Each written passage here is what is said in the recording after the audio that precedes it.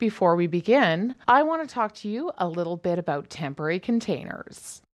When you have a cremation ordered for your family member, you have the option to either choose an urn from the funeral home selection room or bring one in. And if neither of the above occurs, then your loved one's cremated remains will get placed inside a temporary container. This is a hard plastic box that is quite durable and will not break if you drop it. Your loved one's cremated remains will be in a polymer plastic bag inside of this urn. This will come wrapped in paper and labeled with your loved one's name and the cremation number. Today, Professor Kimbo and I are going to take this unsightly-free temporary container and transform it into this beautiful leather-bound memorial keepsake urn book that you can even do a scrapbooking project on the inside. We look forward to teaching you how to make this on a budget of $30 when this urn would cost upwards of $1,000 from the funeral home. Let's get to work. This is Kari Peters Passing, the DIY funeral channel, where you can create amazing celebration of life ceremonies for your loved one. We're going to begin today's project by taking a wire bristle brush, like a barbecue brush or a dog brush, and we're going to score 3 sides of this container. Next, we're going to take the paint color of your choice and a piece of paper towel and rub some paint in there. We want to give the illusion of pages for our book. I'm using an acrylic paint, which will dry within about 15 to 20 minutes. While we're waiting for that to dry, we're going to begin to make our book cover. I have a cereal box here that I'm going to use as the cardboard inlay for the book cover. Cut this apart. I'm just going to mark this so that it's got an 1/8 of an inch overhang. And I'm going to fold that over and we'll cut this so that the cardboard is doubled.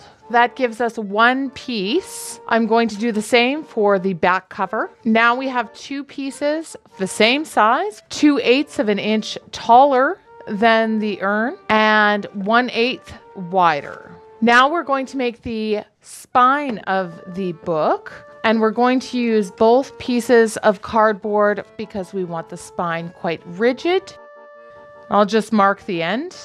I have some carpenter's glue and I'm going to use it to glue all 3 pieces together. And this glue dries in about 15 to 20 minutes. Set them underneath a heavy book. Now that these 3 pieces of cardboard have dried, I'm going to use some leather for our book cover, but you could use a shirt or a jacket of the deceased. Here in Canada, Canadian tuxedos are quite popular, and you could do the whole cover in denim. I'm going to lay this out. I'm putting my suede side up because I'd like the outside to be the shiny leather. And we're going to lay our cardboard pieces out. We want to leave an 1/8 of an inch in between each piece. And I'm just going to mark out a 1-inch perimeter around all the cardboard. And I'm going to take my scissors and I'm going to cut this out. Take 1 piece of cardboard and apply some glue because we'll be adhering the leather to the cardboard for our front of the book cover. Take some paper towel and spread that out nice and thin. Place that at the 1-inch mark. I'm going to now take the center piece or the spine of the book, glue that down, and remember to put this 1/8 of an inch away from the other piece. And we'll do our 3rd piece. And we're left with 3 adhered pieces just like that. Take our scissors again, and we're just going to trim off the corners of the leather from the book. I have some heavier cardstock, which I'll be using in the front cover of the inside of the book. And I'm going to cut this to the same size as the piece of cardboard here. Glue this down. Make sure the glue is very thin. We don't want any bubbling on the inside cover of the book.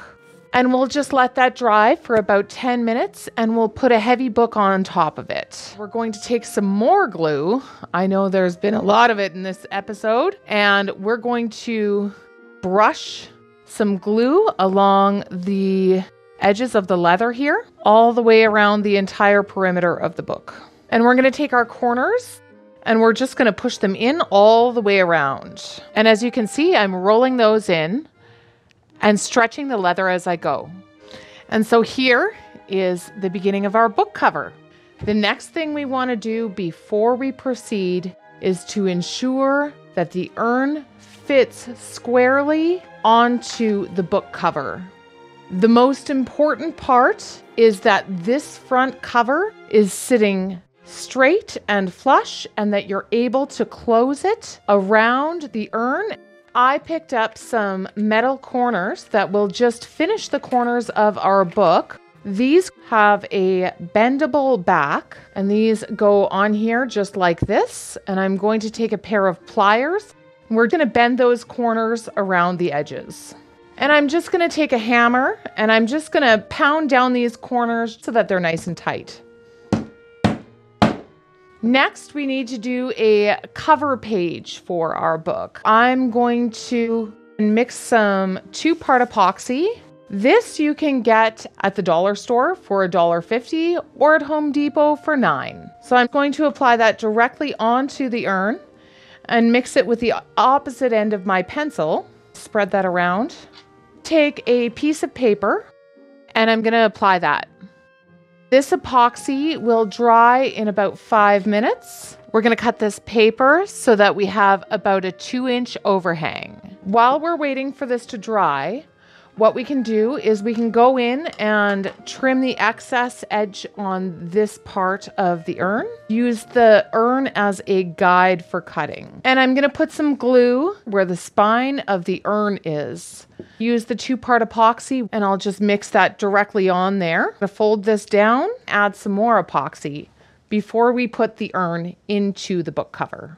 We want to be quite liberal with our glue. Now, when we're putting the urn onto the book cover, we want to make sure that the cover page and the front page line up. This dries very quickly, so it has to be correct the first time.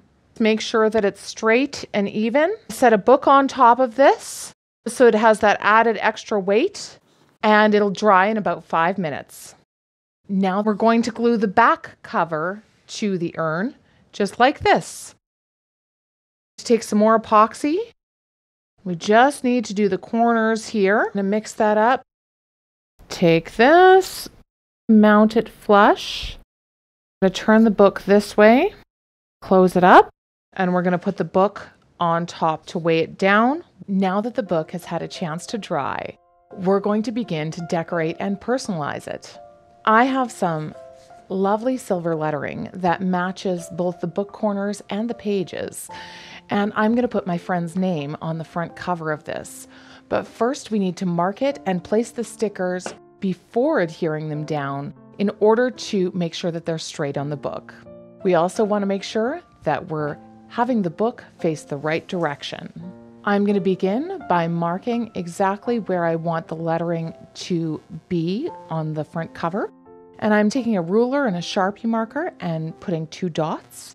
And then I want the last name just below the first name, and I'm going to make 2 more dots. Now I'm going to take a piece of string. You could also use the ruler, but I don't like it shifting. And I'm going to tape the string to the table over top of the book in order to line up and make sure that all of my lettering is straight. Now that those are placed, we're going to go back in and glue them on with some super glue. And so here we have our personalized homemade memorial guest book urn. The ashes go in the top, and this serves as a beautiful memento and keepsake that you can keep your loved one's ashes in on your mantle or bookshelf. Professor Kimbo and I would like to thank you so much for watching today. If you enjoyed the episode, click that like button and subscribe for more ways of how you can be involved and save money on the funeral service of your family member. We'll see you next time in 2 weeks. Bye for now.